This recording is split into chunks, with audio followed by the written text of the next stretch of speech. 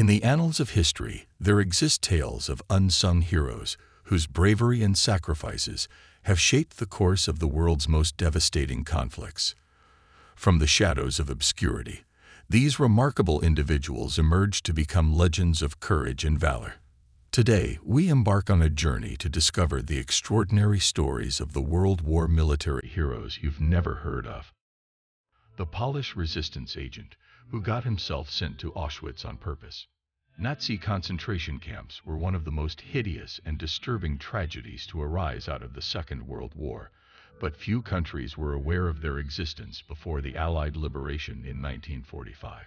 Fewer still had any idea what atrocities were taking place within their gates, which is exactly why Witold Pilecki, a Polish resistance agent, decided to see the inside for himself.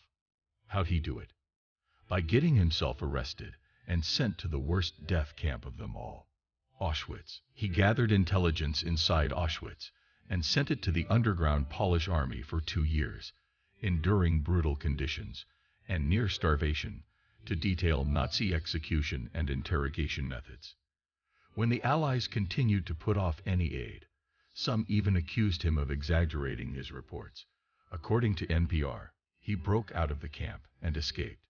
Pilecki continued to gather intelligence throughout the war and didn't let up afterward either, though now it was against a different government, the Soviet regime in Poland. The Middle Eastern soldiers of France's Free Army. On the whole, France gets a pretty bad rap when it comes to military valor. Some of the jokes actually ring true when France fell to the Nazi regime during World War II. Charles de Gaulle struggled to gather soldiers who were ready and willing to drive out the Führer's arm. Not exactly the kind of bravery you write home about. This is exactly why a frustrated de Gaulle set his sights outside of France to raise an army, recruiting instead from French colonies in Africa. Arabic, African, and Tahitian volunteers rallied to the French cause, and the French Free Army was born. Amazingly, this ragtag militia, many of whom had never stepped on French soil before, kicked ass in the war against Hitler, winning several battles. So why haven't you heard of them? Sadly, the Allies weren't too thrilled with these guys, and when the Free French Army geared up to liberate Paris, the Allies actually refused to fight with them, unwilling to go into battle with dark-skinned foreigners. The real-life Rambo who beat the U.S. military at its own job. Sylvester Stallone graced us with one of the most iconic military characters ever when he played a man of few words and probable sociopath John Rambo in Rambo First Blood, and then again in Rambo First Blood Part 2 and Rambo 3. Well, you get the drill. Stallone may have jumped the shark with the franchise, but the story of this real-life Rambo will never get old.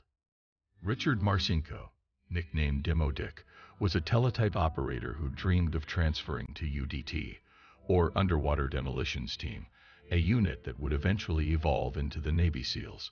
When he kept getting rejected, Marcinko decided he would find an alternative way into the unit by clocking some guy in the face.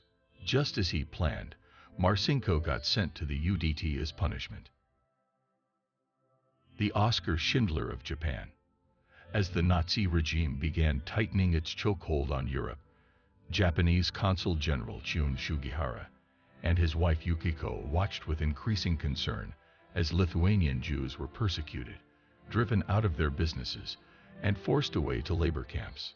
Finally, Sugihara decided enough was enough and set out to bring the Jews of Europe onto Japanese soil and out of Hitler's reach.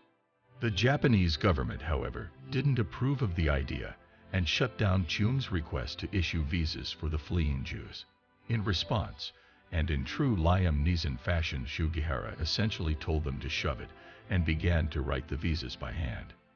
He and his wife ended up writing what some estimate to be around 6,000 visas for Lithuanian Jews, an incredible feat that's even more unbelievable when you compare it to Oskar Schindler's record of 1,200 saved through his work program.